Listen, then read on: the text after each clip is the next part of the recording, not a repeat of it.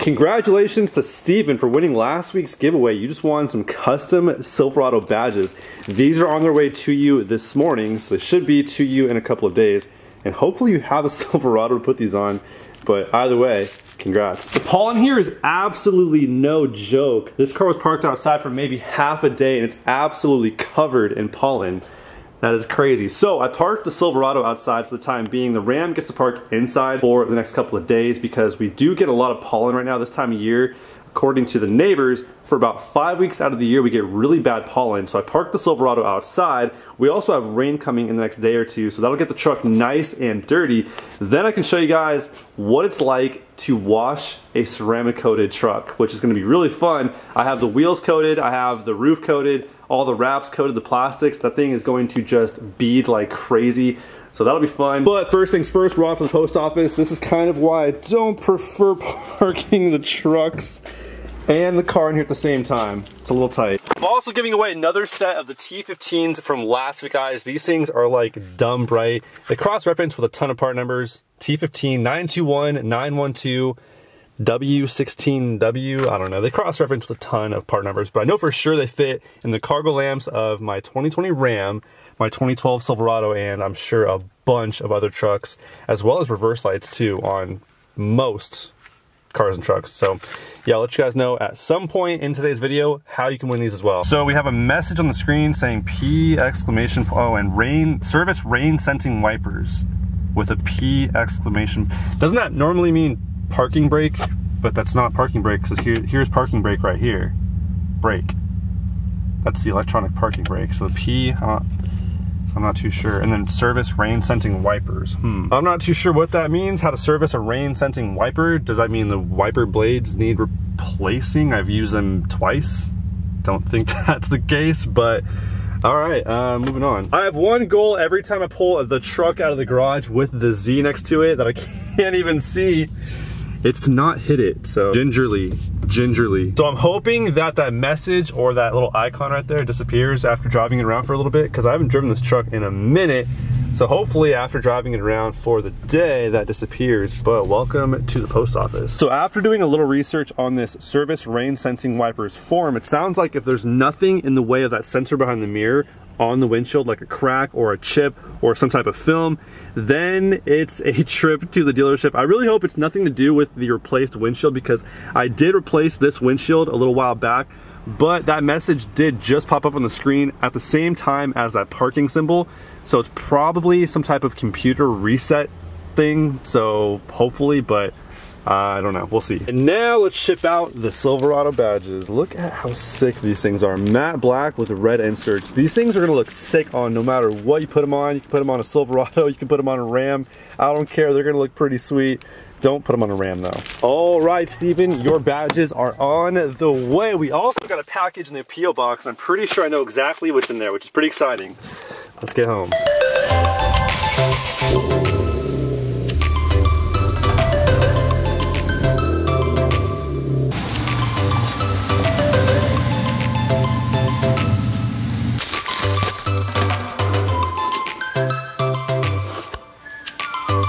So this is pretty exciting. I'm replacing all the ambient lights on the interior of the Ram, in the doors, in the floors, and in the dash. Everything is getting replaced from that dull white to my color of choice from Paragoptics, blue.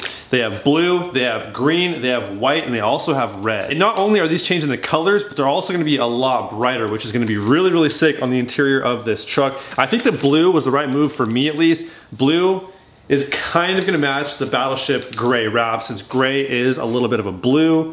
There's definitely blue in this wrap, which I wasn't aware of when I chose Battleship gray, not thinking that gray is a watered down version of blue. So there's definitely blue in this wrap. Everyone that sees this wrap goes, whoa, I love it.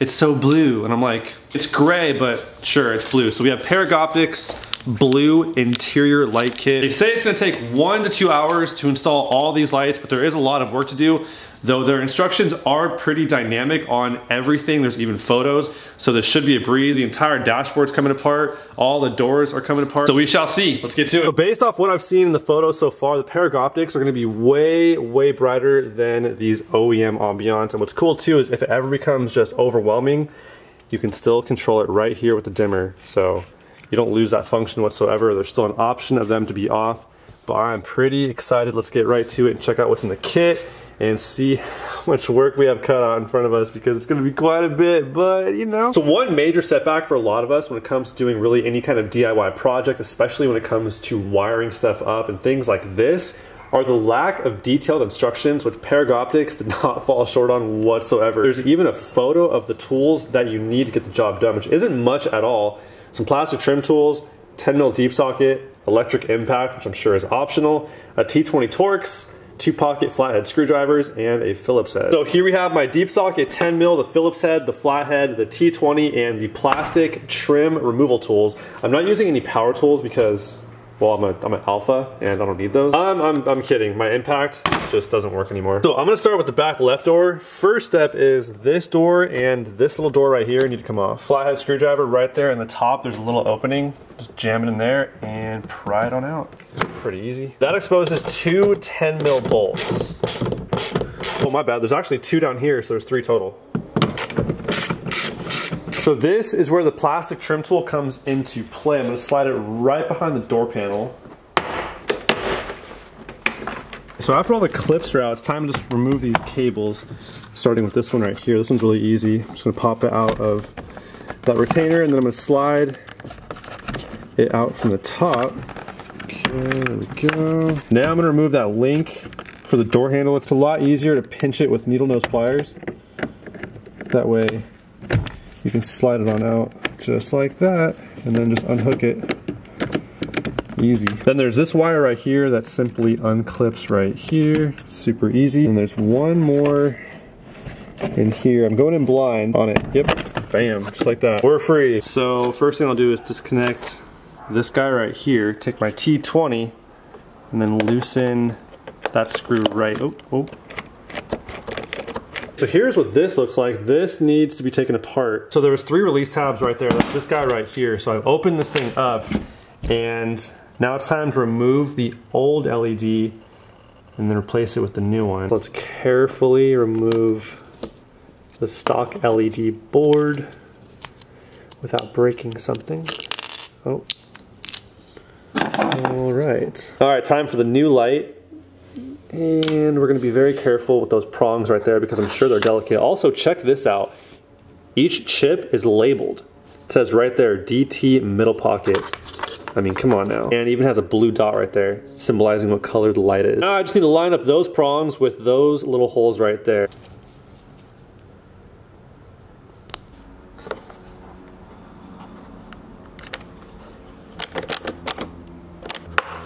So I just came to the realization there's actually 3 lights in each back door as well. So aside from the one I just replaced right there, there's one down here and there's one right up in here as well.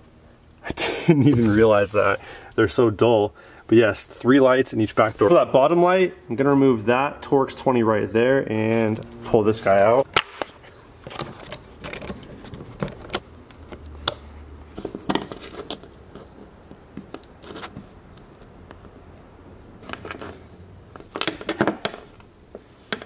So the lower part of the door is called the map pocket light. Slide it right in there, close the door, just like that.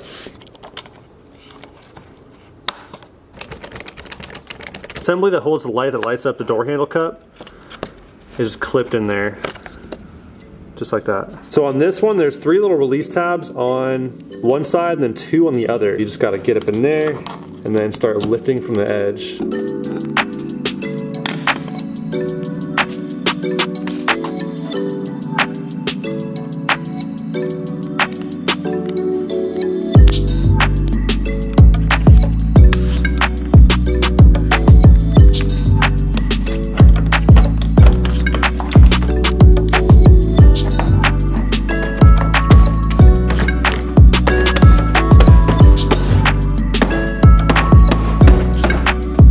Really hard to get this wiring harness back into the switch unless you pull the switch out, which is really easy. Just pull it out. It's super simple. Reattach the wiring assembly to it and then just push it right back in. Boom.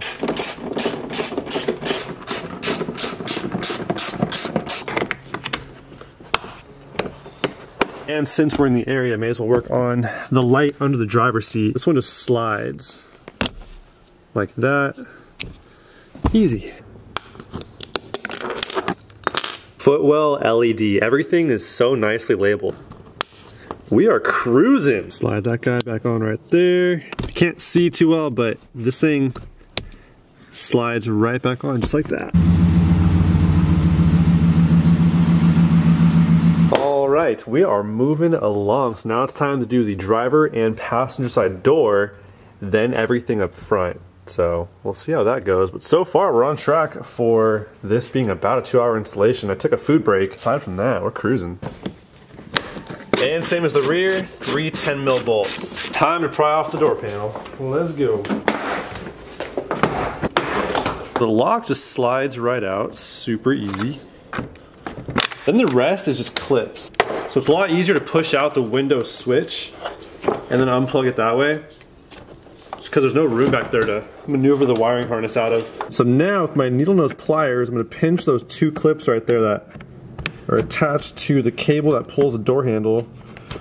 Pinch them and then I can pull it right through, and just like that, attach the cable that pulls the handle, and we are free and clear. So the front door panel is almost identical on the back side to the rear doors. We have one here, we have one there, and we also have one here as well. Take my T20 to this one right here, remove the cable, and then disconnect it from that little tubular thing right there. And then same with the middle one screw holding it in. One-handed. And this one up top is super easy. Just remove the wiring harness, and then there's 2 clips. If I can do it with one hand, I'm sure I can. Oh, like that.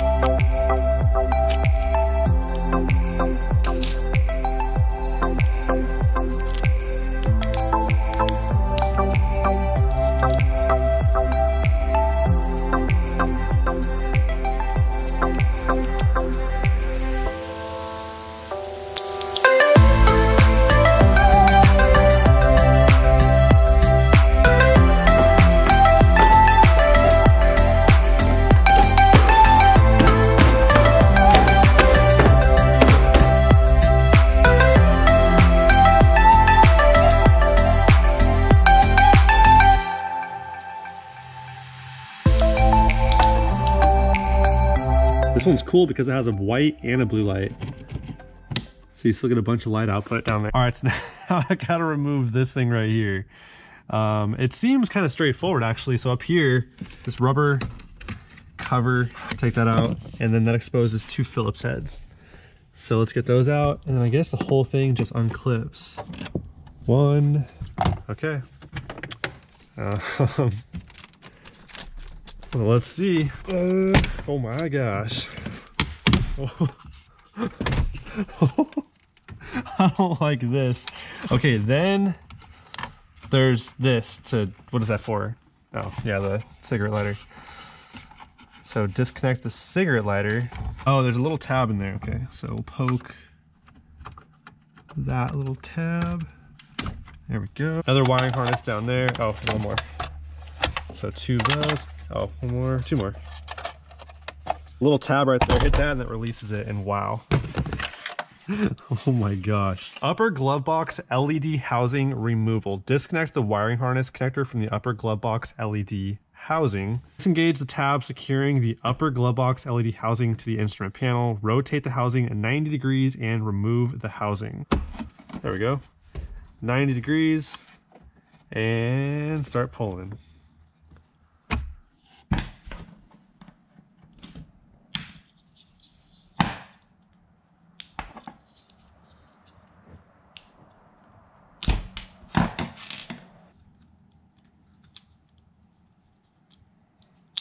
So now this goes right into that tube thing like that, and then secure it into place like so, and then reconnect.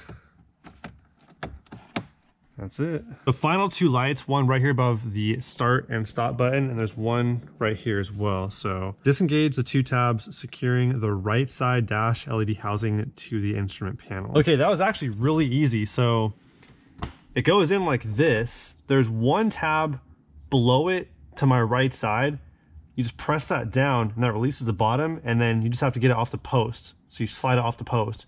If you pull too much this way, it kind of angles it and it won't slide. So keep it straight and pull it straight out and it comes right out. Just don't drop it in there. So that's this one. Now the left side, let's figure out that one. The plastic trim stick or equivalent, depress each indicated tab. Okay, so there's 6 tabs on that vent.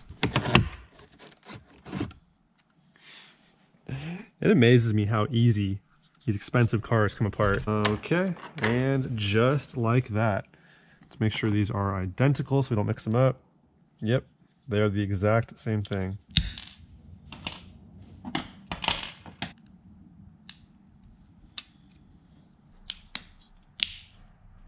Okay, I'm gonna plug it in first this time. Wow, that just clips right in there. Just like that. It says right here, number 2, carefully disconnect the wire harness connector from the right side dash LED housing without dropping it behind the instrument panel. This has happened to us before and it is not fun trying to retrieve it. That is too funny. That just happened to me. Still think it's so funny how they put in the instructions. This happened to us and it's not fun fishing it out. Luckily for me, it fell all the way through to the floor, but I can imagine that being not very fun if it were to really get lost back there.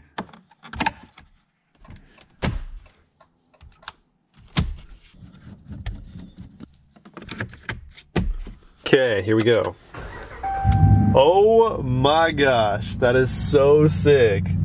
Wow, wow. That is really bright down there. What's cool too is there's also a white light down there still as well.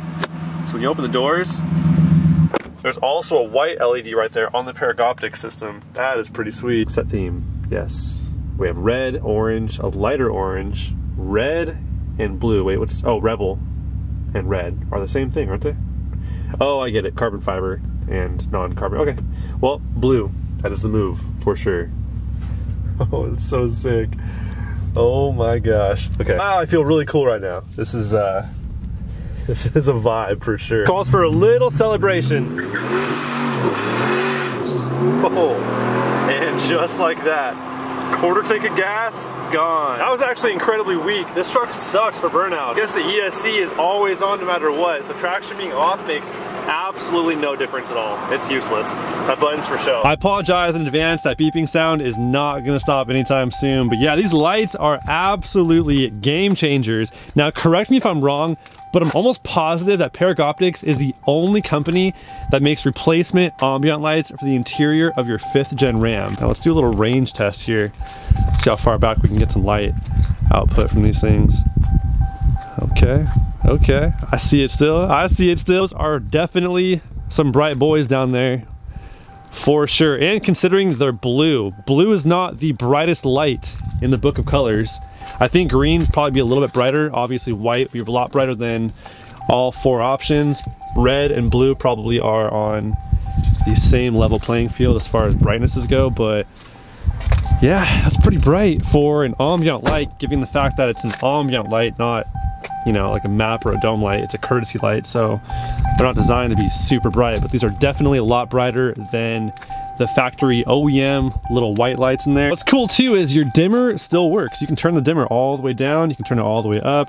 So if your husband or your wife or your boyfriend or your girlfriend or your friends hop in the truck and they're just like, nah, I'm not feeling the blue, I'm not feeling red, I'm not feeling the green, that white is way too bright, it's all good. Turn it right down and you're good to go. Mine's staying that way, but you know, it's there if you need it. Hop in the back here and get a view from the back seat. Oh my gosh, what? I've never sat back here before. Dang, the legroom back here is, oh my gosh. I'm 6 foot, I'm back here chilling, basically fully reclined. What? Anyways, yes, these lights though. This back here, this is the view. Wow, what a vibe. So sick. Entering to win these T15s from LasFit is super easy. All you guys have to do is comment on this video, then head over to my Instagram page at mark_Brenner and comment the exact same thing on the most recent Instagram photo, the year, the make, and the model of what you drive. I'm curious what you guys have. Drop a comment on this video, head on over to the Instagram page, comment the exact same thing. Then I will announce a winner on Sunday, March 14th at 12 noon Pacific Standard Time via my Instagram story. So watch out for that. All the doors are pretty much the exact same on the inside and removing them as well. So once you figure out one door, you'll have every other door in the bag, no problems at all. So this was really easy. I read half the instructions on maybe one door and the rest was self-explanatory except for the dash part, but even that was super, super simple. Huge shout out to Paragon Optics. You guys made an amazing product. On behalf of the 5th Gen Ram Nation, we thank you guys for that. But that is all I have for you guys today. I'll have all of Paragon Optics information linked below. I will catch you guys on the next one. Till then, peace out.